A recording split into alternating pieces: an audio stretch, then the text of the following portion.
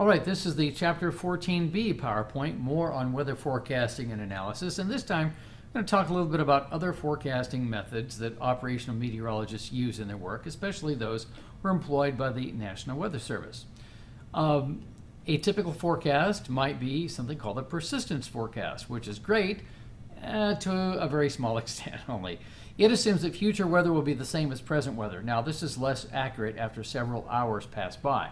Now, on a particular summer day in Fresno, where it's clear, like the day was yesterday and the day is going to be tomorrow, in the summertime, that may not be such a bad thing. But persistent forecast is one method of forecasting.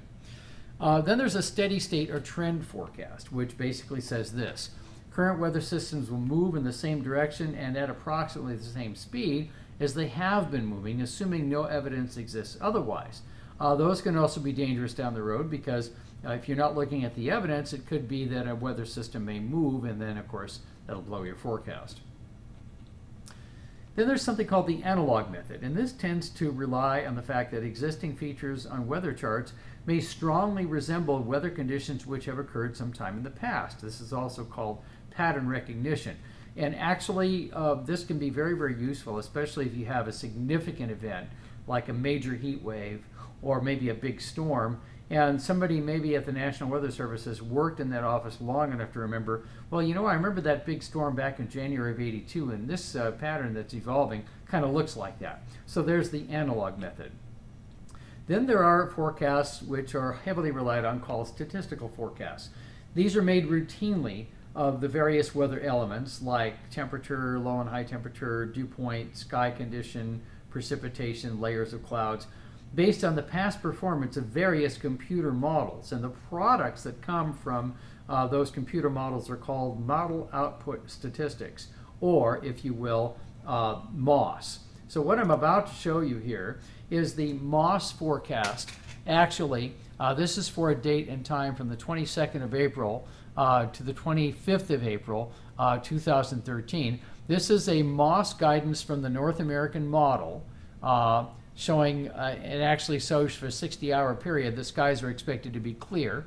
It looks like we're expecting on the 24th of April a min and max of 56 and 85, and then on the 25th of April a min and max temperature 55 and 84. So you can see what a MOS forecast actually looks like, which is actually kind of interesting, just to give you an idea.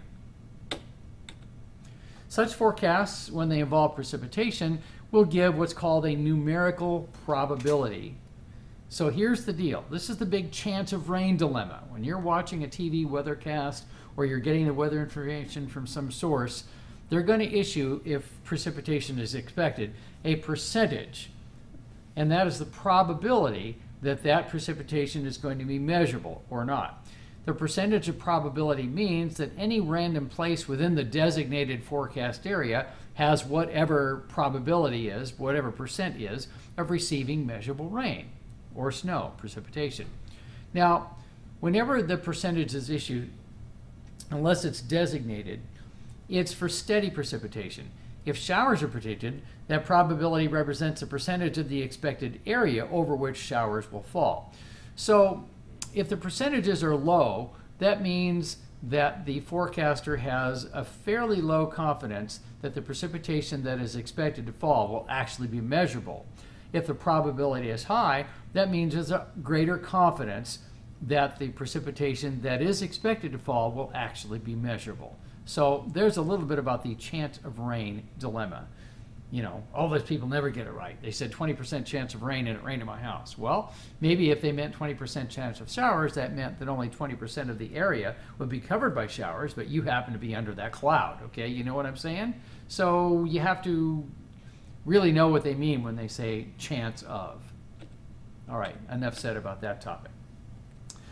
Probability forecasts can use climatological data to predict the occurrence of an event, such as 30-year averages, such as what we call the, a white Christmas, for instance. There are maps that show that, the probability of a white Christmas based on 30-year statistical averages.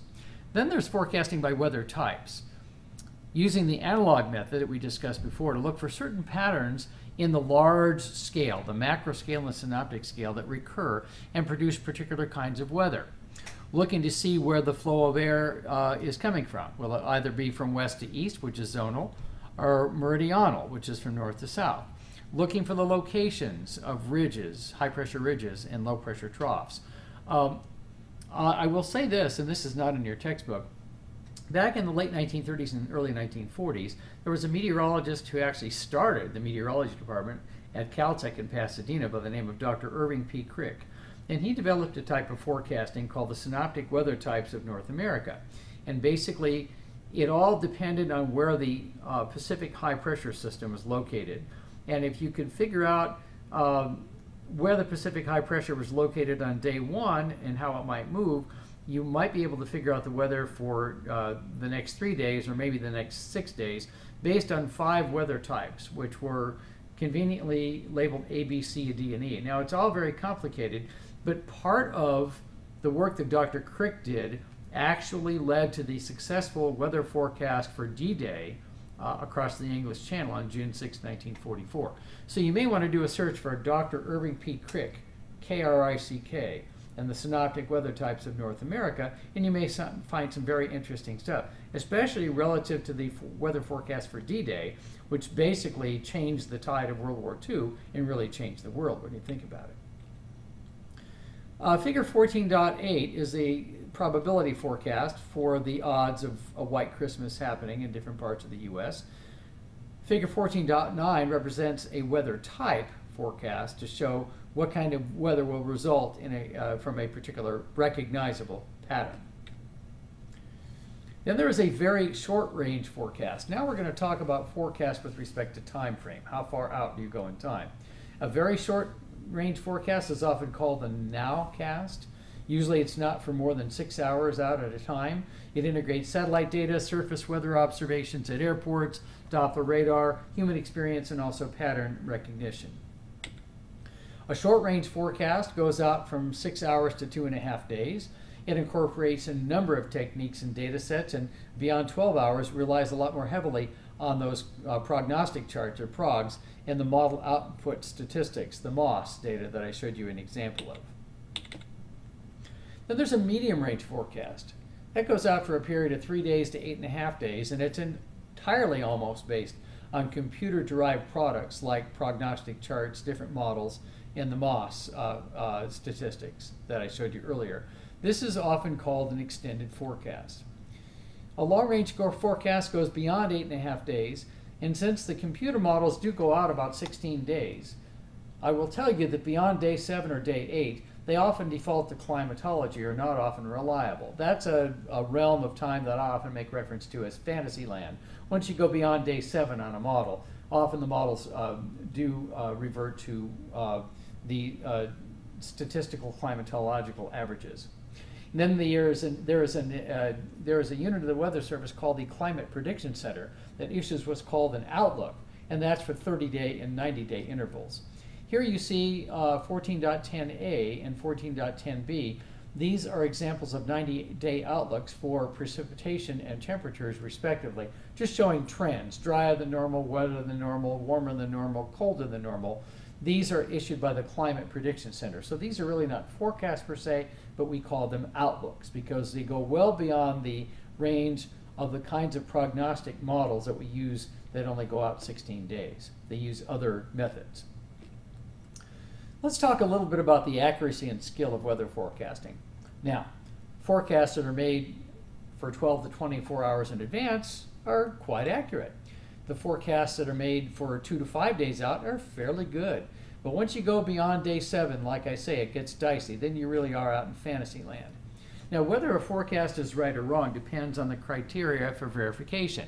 The National Weather Service doesn't just put these forecasts out in a void and then don't go back and look at them. For instance, if a forecast is particularly wrong, so to speak, then they might go back and say, okay, let's go back and look at what was missing in this forecast. What did we miss that caused us to, say, have a blown forecast, so to speak?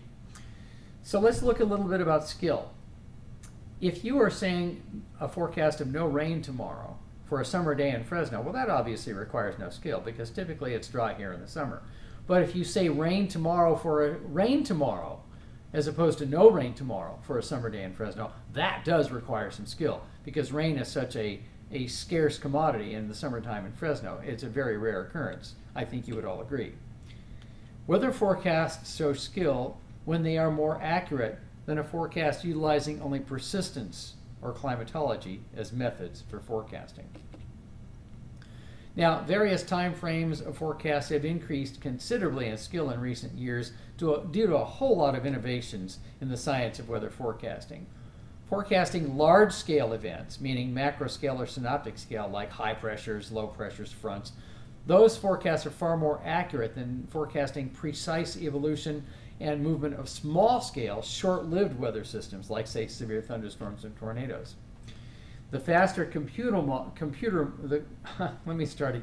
faster computers that we have now and better computer modeling of the atmosphere, global circulation models or GCMs, are doing a whole lot better job today than they did yesterday, say several dozen years ago. The 7-day forecasts that are now issued show about as much skill as a 3-day forecast did just a decade ago. So that's a big improvement. A 3-day forecast that's issued today for the development and movement of a major low pressure system shows more skill today than a 36-hour forecast for that same low pressure system 15 years ago. So obviously a lot more accuracy and skill are coming to the table now because of recent scientific innovations in weather forecasting. Now the next few slides refer to figures 14, 11, and 1412 on page 413, using forecasts around the U.S. based on this surface and upper air pattern I'm about to show you. I recommend you turn your textbook to page 413 while we discuss this. These maps represent a day in late winter. So here is the surface map from a day in late winter. It's very simplified. You only have one isobar around each high and low. All right. Green is rain, pink is mixed precipitation or freezing rain, white is snow, and the areas void of color shading are no precipitation. Here's the upper air pattern showing a big high pressure ridge over the west coast, a low pressure trough in the central U.S., a low pressure trough in New England, and then a high over the Great Lakes, an upper level high. The west coast shows a strong high pressure over the states adjacent to the Pacific. That often will mean in wintertime a very stable weather pattern with no mid-latitude cyclones entering the west from the eastern Pacific Ocean. This can mean sunny weather in mountain areas and cold, damp air trapped in valleys, which is often conducive to widespread fog here in the Central Valley. This can often be a pattern meaning dry Santa Ana winds in Southern California. The Great Plains, it shows the polar jet stream on this map going east of the Rockies in the upper air map. It's showing on the surface a stationary front roughly along the continental divide that separates bitterly cold continental polar air over the plains from milder air to the west. This can produce extremely low wind chills over the plains and intensify a surface low pressure over the area of the state of Missouri, which is projected on that surface map I showed you to move northeastward. This could lead to blizzard conditions over Minnesota, snow developing over eastern Nebraska, eastern South Dakota, and also Iowa. This could also lead to strong gusty winds and hazardous waves over the Great Lakes, along with rain at first, which will then change to snow. The weather depicted on figure dot 1411 and figure dot 14.12 is also conducive for severe thunderstorms in the yellow shaded area in figure 14.11, roughly along the Mississippi River from south of Memphis to north of St. Louis. And one element that forecasters use is the study of CAPE values, which we studied in the chapter on thunderstorm, convective available potential energy, which helps us to figure out where thunderstorms may possibly occur. This is a chart from your book, a table, which shows values of CAPE and what kinds of severe weather or magnitude of severe weather they could be associated with. In the southeastern United States, in this map, as a warm front becomes stationary over Georgia, South Carolina, and North Carolina, you could get warm, humid air going over the top of cold air on the surface, which could produce freezing rain. And if the surface is cold, ice can accumulate on those surfaces. Hot and dry weather is forecast for Florida as surface high pressure and sinking air dominate there. In the northeast, there is a potential for a nor'eastern storm on this map, but it's not sure whether this precipitation will be rain or snow. This ends the PowerPoint for 14b.